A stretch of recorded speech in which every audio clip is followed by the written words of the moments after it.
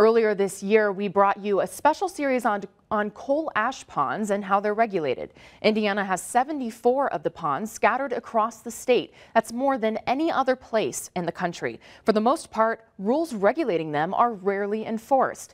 As Jimmy Jenkins reports, environmental and health organizations are calling on the Marion County Health Department and Indianapolis Power and Light to test the groundwater near the company's Harding Street power plant in Indianapolis for contaminants they say could be leaking from coal ash ponds.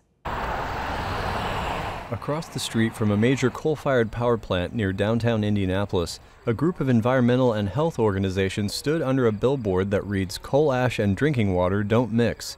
The Hoosier Environmental Council says that heavy metals are leaching from unlined lagoons that hold the coal byproduct, and that could contaminate area groundwater. There have been 11 instances of groundwater contamination in Indiana alone. And then we face tragedies in places like Tennessee and North Carolina, where massive amounts of coal ash found their way into our water. We want to take steps to prevent that from happening in Indiana. The Indiana Department of Environmental Management in April tested water in a sand and gravel pit just south of IPL's coal ash ponds near Harding Street. The tests showed high levels of boron, a metal that has been linked to seizures in children and digestive problems in adults if consumed in high enough concentrations.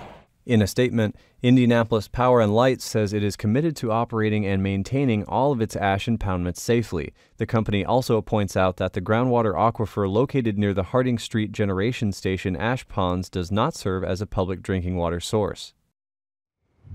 IPL also just announced today it's going to stop burning coal altogether at the Harding Street station by 2016. It will instead switch over to burning natural gas. The environmental groups, though, say that does not change their call for IPL to better regulate its coal ash ponds.